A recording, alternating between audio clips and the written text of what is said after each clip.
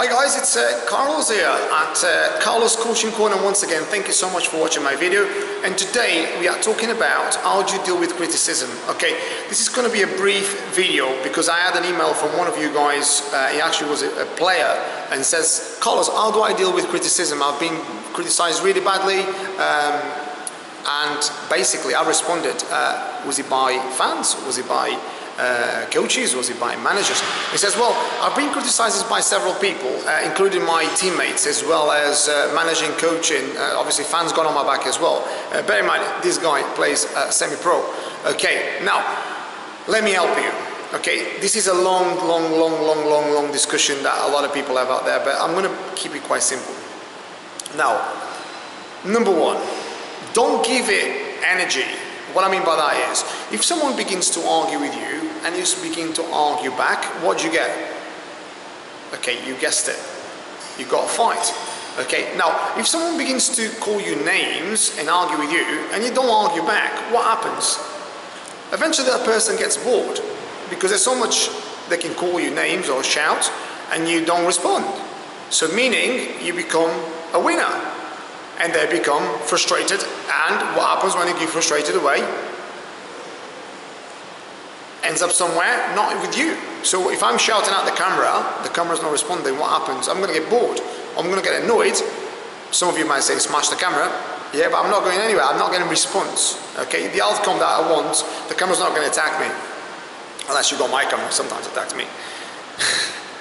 Okay, so as you can understand, don't give it thought. Don't give it any energy, okay? Now, number two, just focus on what you're there for, which is results. You're there to focus on your goals, so you're there to focus on your particular goal, okay? If you do that, everything else goes away. Number three, what is your status? And what is your BS? Because, do you know what I mean? Now, you made a mistake.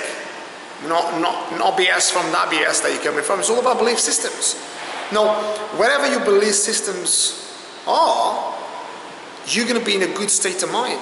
So therefore, regardless of what people think, right, it doesn't matter. Look, let me tell you something.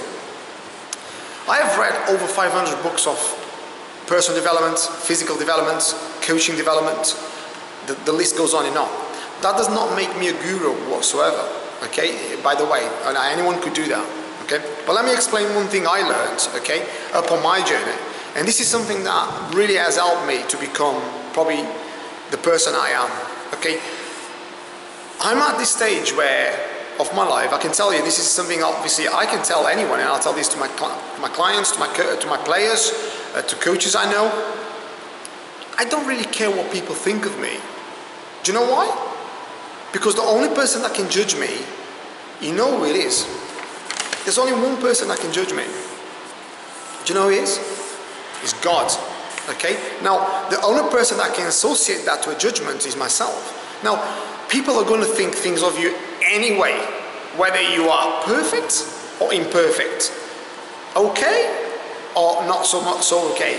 People are going to think things of you. Now, whatever they think is nothing to do with my business. So I let them think whatever they think, and they're going to think anyway.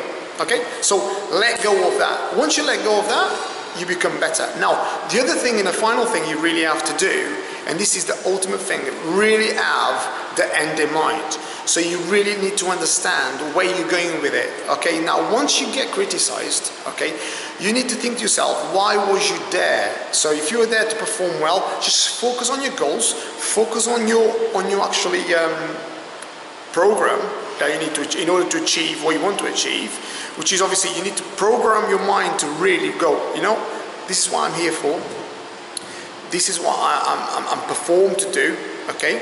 So you focus on your performance, on your goals, on your program in order to achieve that state of mind. And once you get that belief system, which is all about BS, okay, you're in and things flow. Don't take me wrong, you're still going to make mistakes, because everyone makes mistakes, no one's perfect. But the more power you give to it, the more energy they get, and the more annoyed you're going to get, the more annoyed they're going to get, and the more annoyed you're going to get, and the more annoyed they're going to get. And do you know what happens?